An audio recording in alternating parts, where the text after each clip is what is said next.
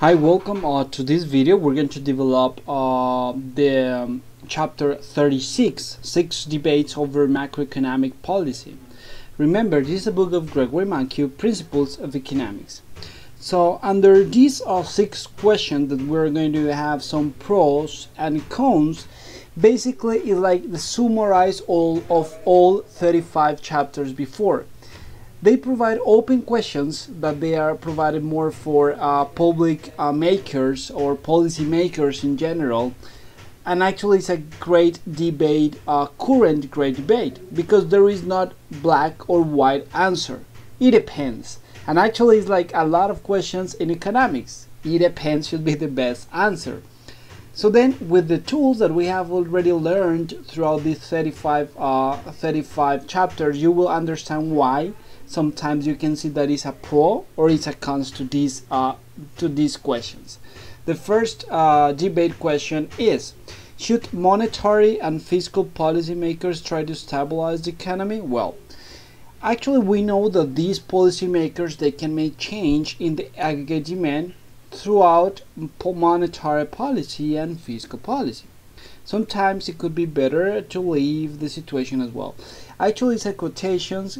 It comes from the French. It says laissez passer, laissez faire, laissez passer, which is like leave and let it be, something like that. So then it could be like these two situations. In the pro sides, well, actually, you have that when you there is no reason that we need to solve for a lot of fluctuations in the economy. So actually, with these policies, maybe we can get by, or we can scope in like some way these effects for the business cycles, and actually in some way we can even stabilize production. So then the periods of recessions or depressions could be lower, and could be less suffering than the other ones. However, in the cons part, we have that the policy takes time to impact the economy. Actually, some studies, they say that around 6 months it takes in order to apply these policies or have effect into the economy. So naturally, when you start to bureaucracy process and all this paperwork process to put in practice some policy, actually when it starts to have an effect, actually it could probably the recession is over. Second question: should the government fight recessions with spending hikes rather than tax cuts? Well, from one side we have, for example, Barack Obama policy, and actually he creates a stimulus with higher taxes, with higher taxes, with higher expenditure, and then George W. Bush cut taxes. So two different ways. Well, in the pro, we can think about government expenses. In the second one, cut taxes. Well, when you start the government expenses, sometimes it is really useful, because sometimes the monetary policy loses effectiveness. We already know that when inflation is really low, maybe the intervention interest rate maybe is not really effective. So it's what we call the liquidity trap. Actually, the other part, we have that when you proceed with the tax cut, well, it's not going 100% to the economy. Actually, maybe you can put that money to save, to savings. So definitely this could be an issue, because not all the reduction will be affect directly the economy. Actually, with the macroeconomics model, estimates that there is a higher impact with government spending compared with tax cut. And actually, when we have this one, government expense, it could be useful when we have these shovel-ready projects. So then you can create this public expenditure throughout infrastructure. And then, for example, we can use this government expense to federal aid to states, or even to with the unemployment insurance. The other side of the coin says that believe that the higher spending future tax increase. So it means that when there is a decrease in the tax, people don't believe that there's going to be a not a temporary, like a fixed change. So actually they think that it could be temporary, so this is not going to be a real change in the aggregate demand. Sometimes sometimes the idea that you have here is like the advantage of decentralized spending decision. It means in that way that you put this according to the real situation of each federation, if it's state. And actually it could be like with the government expenditure, you can create, for example, infrastructure as bridges, as parks, or other infrastructure developments that they're going to be really used by the people in the best way. However, when you make some tax cut, enterprises, people, they will use this disposable money to really the money that, or the things that will provide higher yield, something like that. Third question, should monetary policy be made by rule rather than discretion? Well, the Federal Open Market Committee is in charge of the operates with discretion, and the pro, we have the monetary policy not by rule and by rule.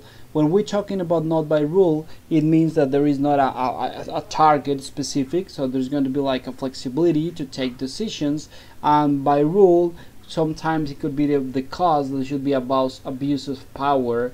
So then in that case you can, for example, expand monetary policy before the politician period, when the same party wants to continue with naturally the presidential job.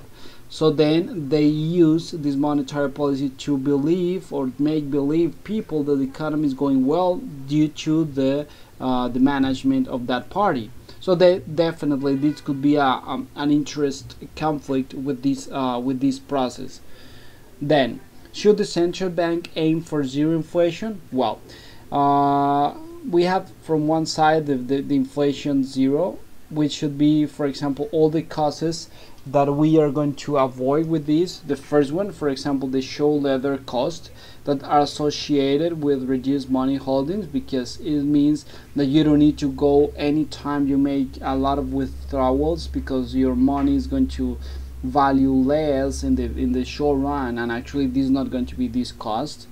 Actually, many costs associated with more frequent adjustment of prices as well is going to be avoided, and then increase variability of relative prices. We have as well that unintended changes in tax liabilities due to non-indexation of tax code, or any confusion and inconvenience resulting from a changing unit of account. The other, last but not least, we have the arbitrary redistributions of wealth associated with dollar-denominated debts. From the other side, the people or the economists or the policymakers that they pursue a non-inflation zero, well, they say or they argue that the cost of inflation zero is really large, and the cost of reducing 1%, actually according to studies, is 5 times in terms of output.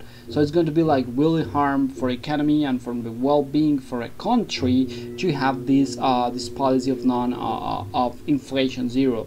Actually, most of the people that don't know about the real situation of inflation. People associate inflation like a really bad index for economy, but actually inflation is not the real problem. Actually, it could be more about productivity, about the situation of the economy. And when inflation is zero, actually other important situations like not possible to create negative interest rate. So then this should be another issue, and then it loses flexibility to the policy of the monetary policy of the market. Then, should the government balance its budget? What is the budget of the government? We have from one side the income, which are the taxes, and then the expenditure, which is the expenditure of the government. These two forces, it balances the budget. So then, in the pro, it should balance the budget. In the cons, it should not balance its budget.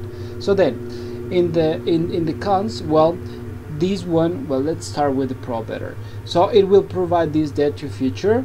So then, when if we don't balance this budget, this gap, at the end of the day, someone needs to pay that.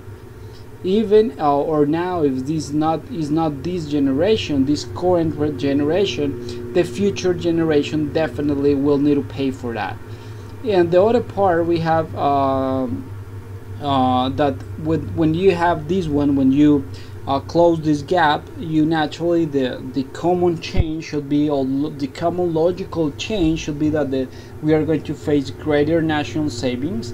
With these national savings, we're going to provide higher investment, and as a consequence, we're going to have like economic growth. In the part of the cons, well, the situation of like, it depends if this gap is used for financing which kind of projects. Since this gap maybe is financing education, actually could be really harm to cut this budget, or to balance this budget, and we need to cut education, for example. Definitely this should be a large impact. Should the tax laws be reformed to encourage saving? Well, in the pro side, we have here the national savings determined to provide better well-being. This should be the normal. So maybe we can change this tax, or reduce this tax to provide higher disposable income for the people. But other situation, like sometimes, for example, in a dividends, when you have a stock, the stock is already paying income tax. When you have like the income statement for a company, you have the last part, which is the net income, and then you need to multiply by the percentage of the tax, and you need to subtract this value.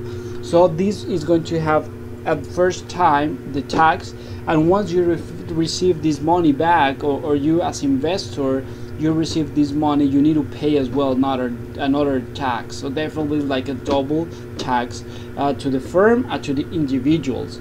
So then this should be a reform from tax. This is like the pro about this. The con is not like shouldn't balance the budget. The con is like leave at that.